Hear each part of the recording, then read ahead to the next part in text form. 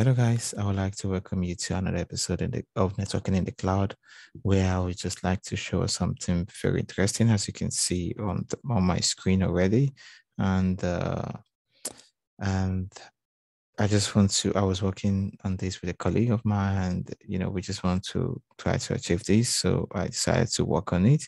I did not do the drawing, he did, but I just changed a couple of network addresses there so that I can, make it work. But after it's working, I discovered I can just throw this out there for other people to benefit from. And there might be other guys that are struggling with this kind of setup. And by the time I explain, you will understand what I meant. So, and yeah, that's why I'm doing this video to show us. And in case you're wondering why I'm looking at the other screen, it's because I have my lab set up in the other screen and my camera is in the one just before me. It has nothing. So anyway, I'm not the one to be focused on. It's the lab. So it doesn't really matter that I look sideways. So let's look at what I have here. So basically what we're trying to achieve is to send traffic to a firewall appliance, or you might have a firewall appliance that you want to inspect traffic before it goes to the destination. And in this lab, I'm using the AWS Network Firewall. You can have your own firewall appliance there, and in that sense, you will probably be looking at turning up appliance mode with transit gateway, but that's not what I'm doing today. I just want to make things easy and to make use of AWS services to manage everything for me. So basically what I want to achieve and I want to look at is that we want Spoke VPC here to be able to talk to the on-premise down here, but not directly. It has to go to the inspection VPCs to be inspected. So after the inspection is done, then it can decide to say, based on the rule that has been configured, do I allow you to go or not? And at the same time, I don't want VPC A to talk to VPC B. And if I want the inspection VPCs to be able to decide that. And if I have multiple VPCs, this is what I want to do. I may have another VPC here, and I don't want Spoke VPC here to talk to Spoke VPC B, but I want VPC here to talk to the third VPC. Everything has to be decided in the inspection VPC. And basically, this is what I have. Ignore this one. Just forget about that. So I will be walking us through what I have set up and to see how it's been done. So I know this is a video, so you can always, go back. Maybe you take a screenshot of this video, of this lab, so you can always refer back to it when you're watching the video. So I'll just walk us through that real quick to let us see what I have in here without wasting much time. So this is what I have. I have in my VPC. I have my VPC. So I use island region for this for the VPC, and I use Canada region for the on-premise. So I have the inspection VPC here. I have my Spoke VPC here, Spoke VPC B. So basically what I just need to do is let's take it one by one. The tech VPC here, I have my subnet here created for that. So I try to name them. The ones that don't have name are the default VPC, which I don't use. So I have the private VPC A. This is a private VPC A from the tech VPC A. So in my route table, you can see this is the default route table, and this is the local CIDR, and I have a default route pointing to the TGW. That makes sense, right? So I have the public VPC is just for me to log on to a public instance, so I can then log into the private instance. So that's the purpose of the pub VPC, the public VPC A. So if you look at the private VPC B, that is the Spoke VPC B, you see that the same thing I have is just the CIDR changes. Instead of 10 is 20. Default also points to these, just as you saw in the diagram. I have a default pointing to the inspection VPC. So that's that for that. So if we go back to the route table, I have my route table for tech VPC here, private route table. And what I have here is that just the same thing. I have this pointing to the, yeah, sorry. I already showed us that in the subnet. So yeah, still the same thing. I showed us that in the subnet. So that's good. So let's just move on.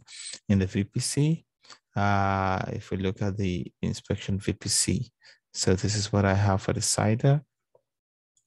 I have this for my CIDR, as you can see in the diagram.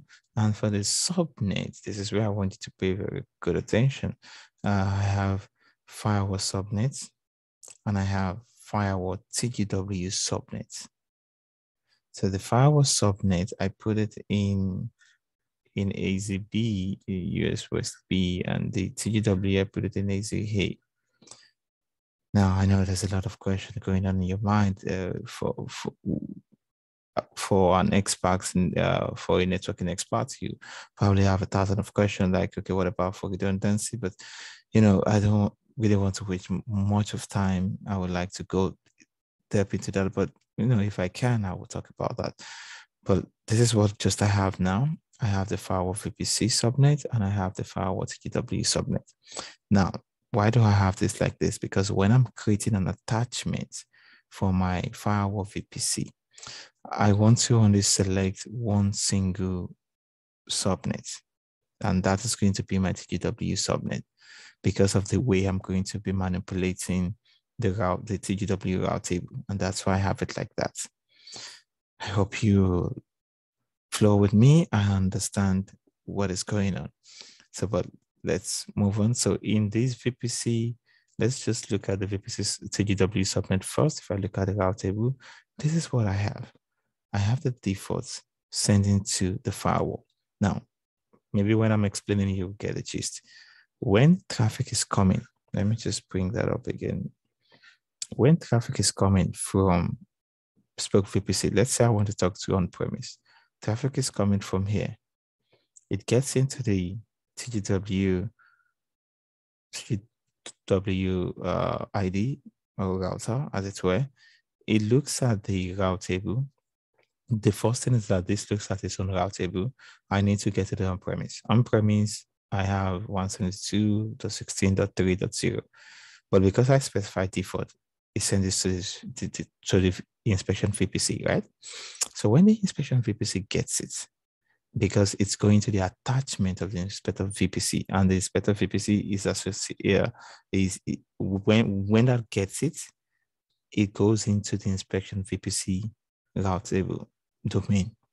So when that gets it, it looks at it. It says, okay, I have a route coming from 10.10 going to on-premise. What do I have in my route table? I have default going to VPC firewall. So let's go further. Keep that in mind. So when that happens, so that's why this is exactly what you see here. So when it happens, let me just talk about this. In the VPC subnet, this is what I have. I have a default going to an ENI. With that also in one hand, I will explain that.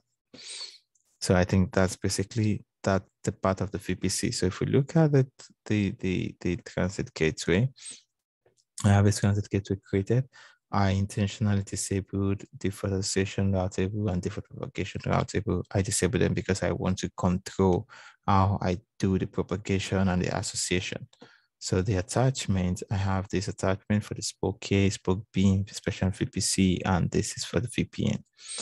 So for the TGW route table, I have the firewall route table, the on-premise route table, the spoke route table. For the spoke route table, this is where I associated both spokes VPC. This is where I'm going to associate all the VPCs if I have more than two. And the on-premise, this is where I will associate the VPN because, that's the on-premise, right? The firewall, this is where I will associate the firewall VPC. But to get interesting, if you look at the routes now, in the propagation, I'm not doing any propagation. I want to manage that myself. So what I do here is that I'm only creating a static route towards the firewall VPC. Because like I explained, when the traffic comes from the spoke VPC, it gets into the VPC route table of the spoke. It looks at it, it says that, okay, there's a different route going to the transit gateway. Now it enters because I associated the spoke route table with this spoke route table in the TGW route table. It knows that it needs to go into this route table. Then it looks at the route. Oh, well, how do I route this? It goes to the firewall. Now, let's talk about the firewall. When the firewall gets it, I have a firewall that is created with inspection firewall. I have a policy that is created with G policy, and under the policy, I have something called inspection rule. So in the inspection rule, I've defined a set of rules for the IP, and this is where I did the, you're going to do the magic that says source from spoke A going to spoke B. I don't even care what any direction, just drop it. And then I put another rule that says coming from the source going to on-premise. I want to pass, the reason why I did a default route with the on-premise is that you might want to control internet traffic. You want your internet to go through on-premise. You want to see what's going on. You want to monitor what, things, the internet traffic is. So let's say the internet router on the on-premise is this, and it's in this subnet. So I said pass. So you can see that, right? So that makes a lot of sense. And so it goes into that. So where was I? I can't remember where it was. Oh, okay. I think I remember now. So transit gateway route table. So when it comes to this, it says send it to the firewall. So the firewall picks it based on the rule, because I'm going to the on-premise. As you can see, the second rule says pass. So when it passes, it goes to the on-premise. And if I bring out that diagram, it goes to the, it says goes to the firewall, right? When the firewall gets it, good. The firewall subnets. I hope somebody is not getting confused already. So when I was creating an attachment for the firewall, if you're getting confused, you might just want to go over the video again to get it. And if it's more confusing, just send me a message. Just ask a question, put a comment, let me know what's confusing, and I can explain further in the comment section. So when I was creating the firewall subnet, the firewall attachment, this is what I did. See, I only have one subnet selected. I didn't choose two. I have two subnets in the inspection firewall, but I only created one, because as you can see, there's a TGW firewall subnet, and there's a firewall TGW subnet, and there's a firewall VPC subnet. So because when traffic is coming into the firewall, like you can see in the transit gateway attachment where I directed or defaulted to the firewall, it comes into the TGW subnet. So when it gets there, it looks at the rules, and the rule says, send it out. So it's going to be sent out. When I created the firewall, I associated the second subnet with it, which is the VPC subnet. If you look at the firewall details here, you see in my subnet for the firewall for the inspection VPC, I had two subnets, US West 1A and 1B. I used the 1A to be the TGW subnet for the firewall. Then the 1B is the firewall subnet. So when the 1A checks the traffic that comes into the TGW domain, it looks at it, it sends it to the firewall picks it. And because, as you can see, I'm only associating this with the firewall. So the firewall looks at it, it sends the traffic back after inspecting and deciding what to do with it. Now I'm passing the traffic. It sends it into this firewall subnet. Now you might be thinking here that, oh, what about if I need redundancy? What happens if this AC has an issue? That's why in this particular VPC there are 3 AZs, so I can decide to use EU West 1C as the second AZ. And then I can then do the same thing here so that in case if this, you can do that. I don't want to go into the details. I'm trying to make the video short. So you get the gist of it. So, but now let's just flow with it so that, once you get this working, you can always manipulate and do some other tweaks, some failover redundancy as you wish. So when this gets it, this needs to then look at the is routing logic to see what else it needs to do. And that's where it gets interesting. So when it gets it, let's look at what I've configured with this subnet to do with it. So if we go back to my subnet, to AAE, this is exactly what the subnet is. My route table says, send it to an ENI. Why an ENI? Why not to TGWID? Now, this ENI is actually the TGW, the firewall TGW subnet that was created when I now if you look at this ENI, just bear with me. The attachment, I created this, I use one subnet.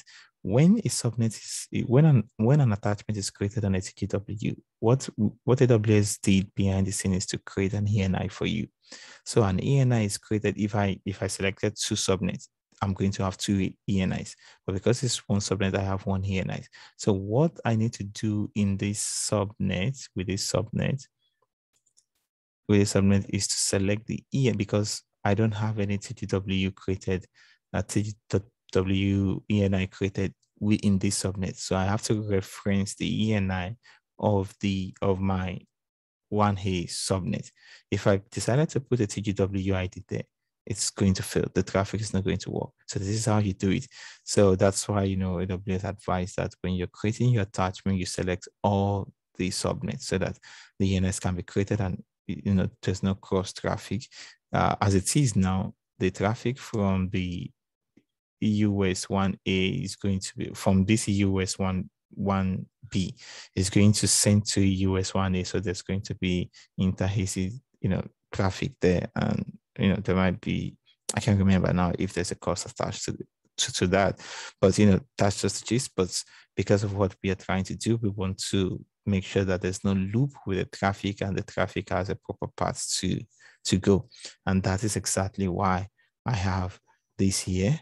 So this is going to go to the ENI, and by the time it gets to the ENI IP, it's going to then forward that out because it's going to, this is the TGW, right? So when it gets to the TGW, this is what it's going to do. So let's look at the TGW route table. When it gets to the TGW route table, because it's going to be in the firewall route table. Yeah, the firewall route table associated with this inspection VPC. Because I'm trying to go to the on-premise, right? I already have a route here towards the VPN. Now this is propagated because I propagated the VPN into the firewall. I could have decided not to propagate it and just create a static route towards that. But yeah, that still works. So it's propagated, and that's why I can reach you on premise. Now, basically, so let me just explain the propagation and the association part of this transit gateway. So if you look at, let's start from Spoke VPC, VPC route table. So if you look at this, I only have, because I wanted to route all the traffic default to the VPC, to the inspection VPC. That's why I have it here. The on-premise, I'm only associating VPN to it. But when you look at my routes, I created a static route. I created the Spoke 1 and the Spoke 2. Why? Because this is where the VPN is associated, right? So when the VPN is associated to this, any route I put here or I propagated here would be advertised over the BGP or over my static route towards the on-premise device. Because if you look at my site-to-site VPN, what I'm doing is I'm doing a BGP configuration, and I have both tunnels up. I'm originating a default route. Yeah, I was looking for that word. I'm originating a default route. That's why I have just one route. So if you look at this, that is exactly what.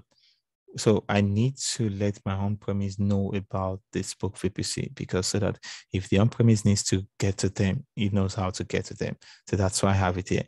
I don't need, even though this is associated to the VPN, I don't need to have my VPN showed up here, because I'm not trying to reach myself, right? So there's no point.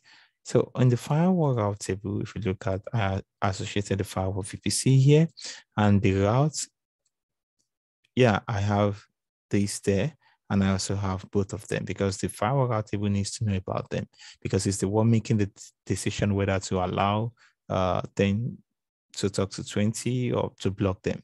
And it also needs to have uh, it also needs to have a route to the on-premise, because when when it makes its decision after you send your spoke to, your spoke A is trying to go to the on-premise, it gets to the firewall, and the firewall makes the decision. It needs to send it out towards the on-premise. So it needs to know about the on-premise route, which is a default. So it send it there. And that's how everything is. I hope I've not been, I hope I've not taken so much of your time, and I hope I wasn't too fast in explaining this. So basically, that's how you achieve. And before I go, let me just test this. And if you look at what I have here, this is exactly what I have. I have my so if I say let me just quickly show us. This is the on-premise. So if you see show IP BGP, so you see this is what I have here. I have both of the spoke VPC being advertised to the on-premise, and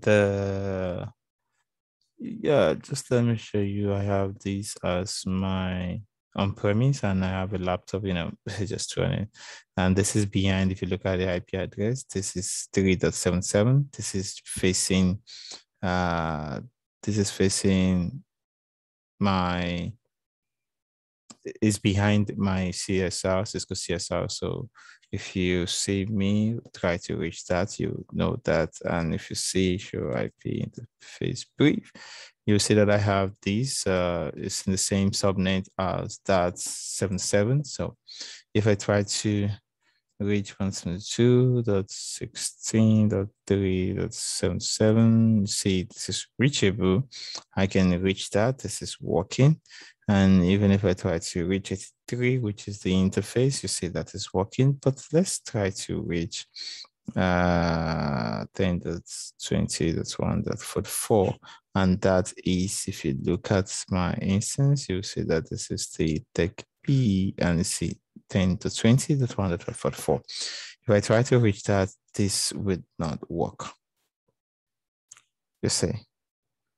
So that's how you isolate, because what I have in my, if you look at my firewall, I have that policy that says don't allow that to work.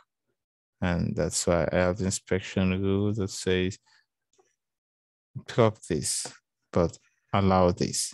And, and if you want to, you can even, no, I deleted this one.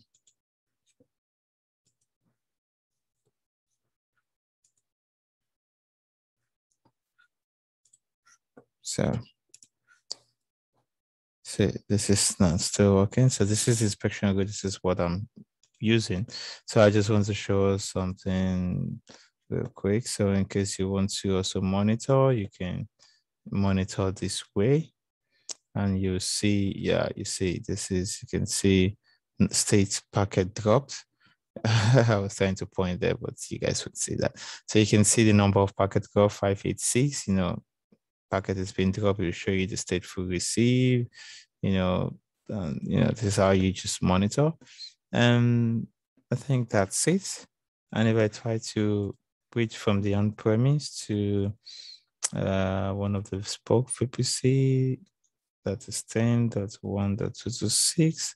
If I source it from 172.16.3.83, I say that works. Even if I say from So well, it's not a valid IP. I should have tried from the laptop, but yeah, you get the gist. It should be from 83. And if I try to go to 144, the second one, this just shows us that it's working. And basically, that's just what I want to show you. I hope this makes sense. And if you look at that, this is exactly what I try to achieve. Make sure that spoke A cannot talk to spoke B, but can talk to on-premise by using the inspection VPC to do that. And I hope this makes a lot of sense to you. I hope you like it. Like the video. Feel free to leave your comments on what you think. If there's any further questions you need to ask some clarification, I will be happy to answer you. All right, thank you and have a beautiful day. Don't forget to subscribe if you're a newcomer, and if you're an existing member, well done. I'll see you in the next video. Thank you.